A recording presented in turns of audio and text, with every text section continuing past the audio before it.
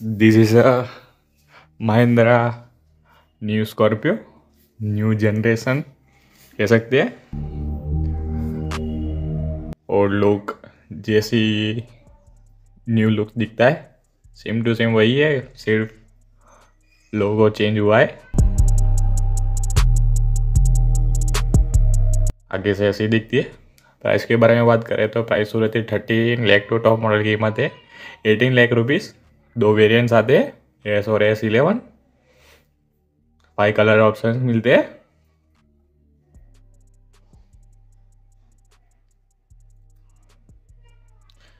Diesel engine मिलता है manual transmission के साथ। सिल्वर फिनिशिंग के लाइन के साथ फ्रंट ग्रिल मिलता है और न्यू लोगो। बोनेट पे डिज़ाइन, बोनेट स्कूप,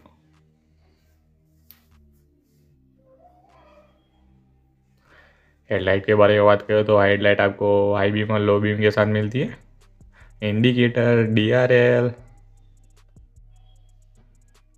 नीचे की साइड फॉग लैम्प,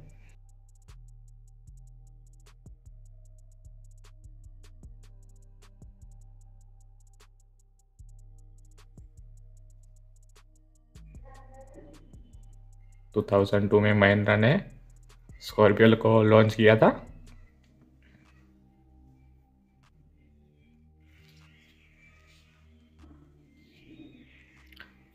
साइड में आपको इंडिकेटर।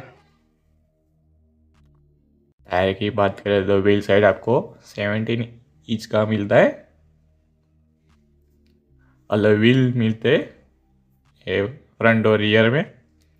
फ्रंट में डिस्क ब्रेक और रियर में ड्रम ब्रेक्स मिलती है।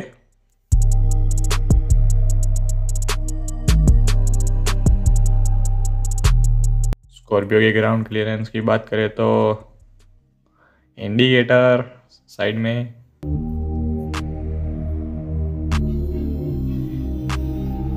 Electrically adjustable side view mirrors मिलते हैं। डोर हैंडल, स्कॉर्पियो की badging, foot rest,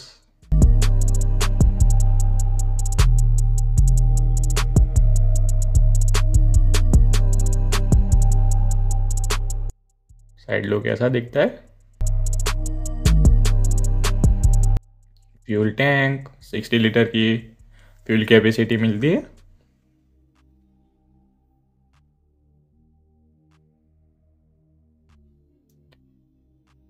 rear look ऐसा दिखता है।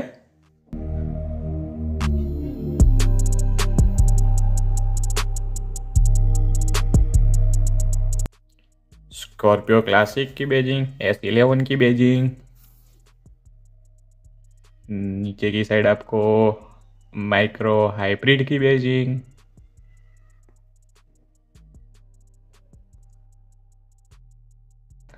टेल लैम्प, इंडिकेटर्स और रिवर्स लाइट के साथ।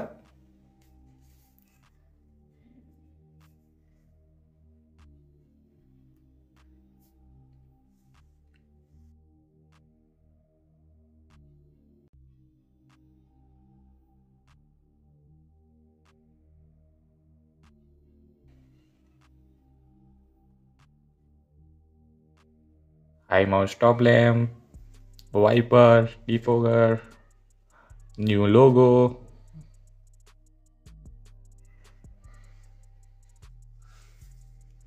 नीचे की साइड आपको 2 पार्किंग सेंसर मिलता है। स्टील रिम में आपको स्पेयर व्हील मिलता है 17 इंच का।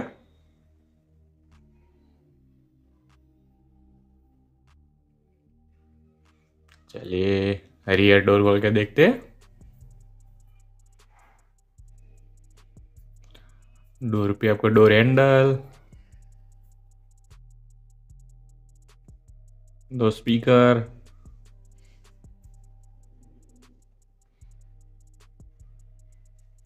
हैंडल, एक सी दिखती है रियर सीट। 2 सीट मिलती है पीछे की साइड आपको।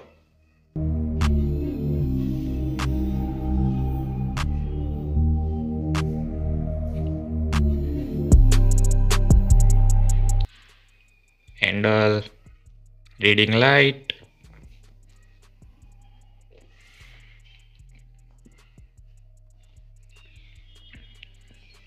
ऐसी दिखती है रियर डोर।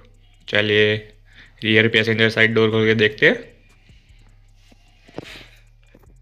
पीछे का डोर ऐसा दिखता है। इसमें वुड फिनिशिंग, पावर विंडो के कंट्रोल,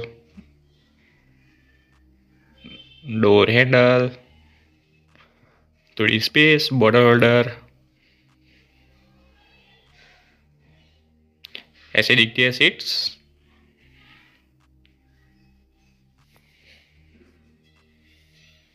एडजस्टेबल हेडरेस्ट के साथ, बीच में आपको आर्मरेस्ट,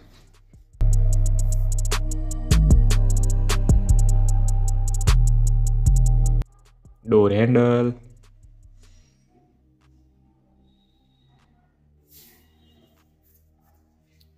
चलिए अंदर देखते। पीछे की साइड सीट के पीछे पॉकेट्स,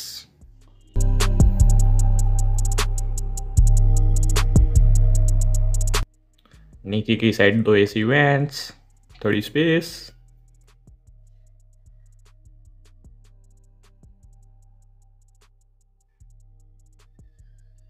ड्यूअल कलर में फ्रंट डैशबोर्ड मिलता है।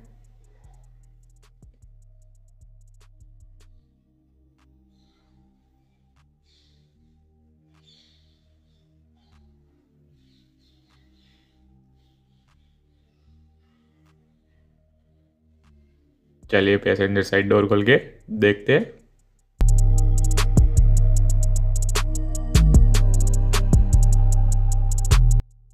Door handle, side view mirror, passenger side door ऐसा दिखता है।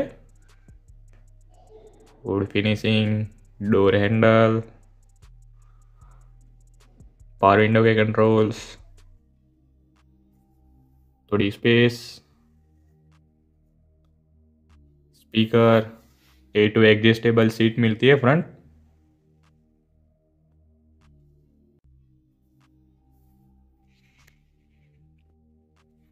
इस साइड आपको एसी वेंट्स,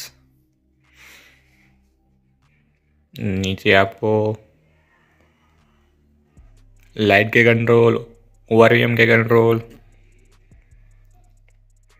मिलते हैं। नीचे की साइड बोनेट और पेडल्स,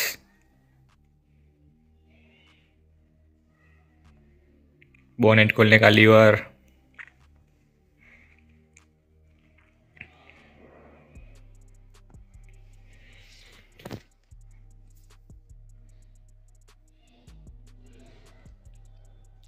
आप ये स्टीयरिंग टिल्ट एडजस्टेबल एडजस्टमेंट के साथ,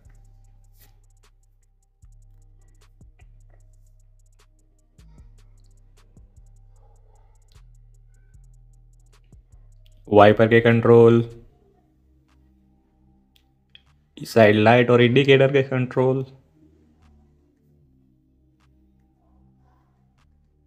new logo, cruise control, volumes के कंट्रोल और इंफोटेनमेंट स्क्रीन के कंट्रोल।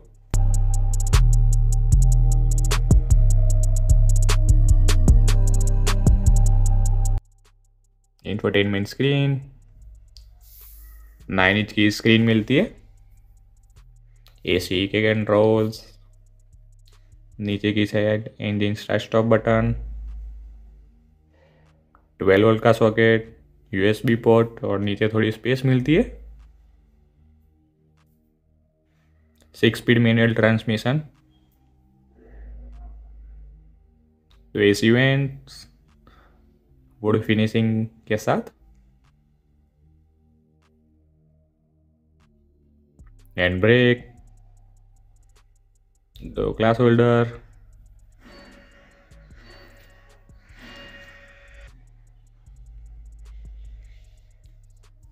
इस साइड ग्लव बॉक्स, अंदर थोड़ी स्पेस, एसी वेंट, स्कॉर्पियो की badging,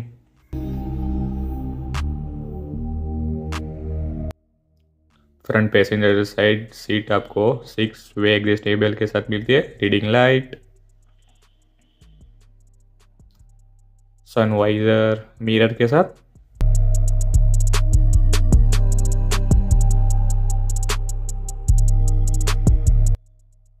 mic, sunglass holder,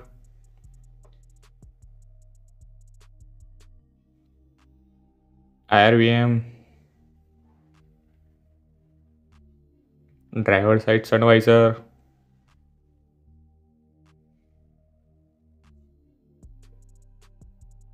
dashboard की फिनिश ब्लैक कलर में,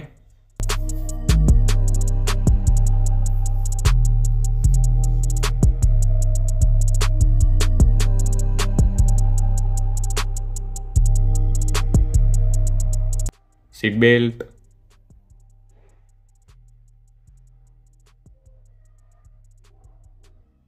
आर्मरेस,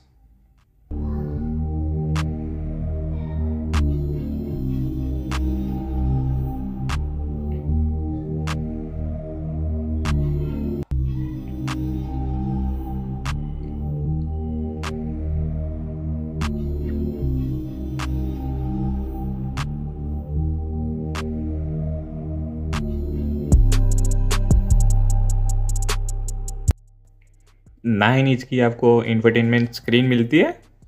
इसमें आपको एंड्रॉयड ऑटो, एप्पल कारप्ले जैसे कई सारे फीचर्स मिलते हैं। Radio, Bluetooth, voice command,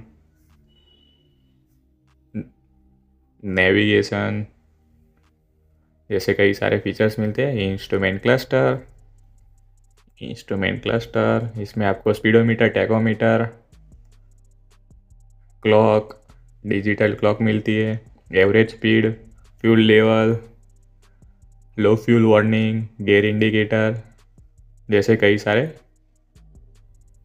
indicate दिखा देता है इसमें।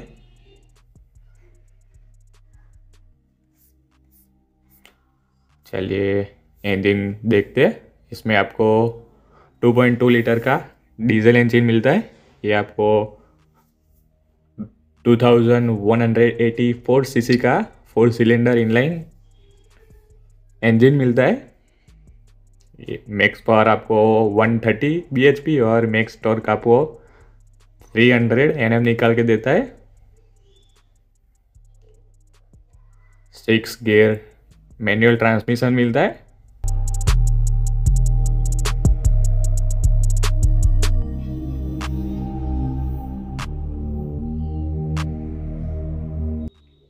ऐसे दिखती है आगे से। हाइट के बारे में बात करें तो हाइट आपको 1.9 मीटर की, विड्थ आपको 1.8 मीटर की और लेंथ आपको 4.4 मीटर की मिलती है। ऊपर की साइड आपको रूफ रेल्स और एंटीना मिलता है। ग्राउंड क्लियरेंस आपको 209 mm की मिलती है। स्कॉर्पियो का टर्निंग रेडियस है 5.4 मीटर का।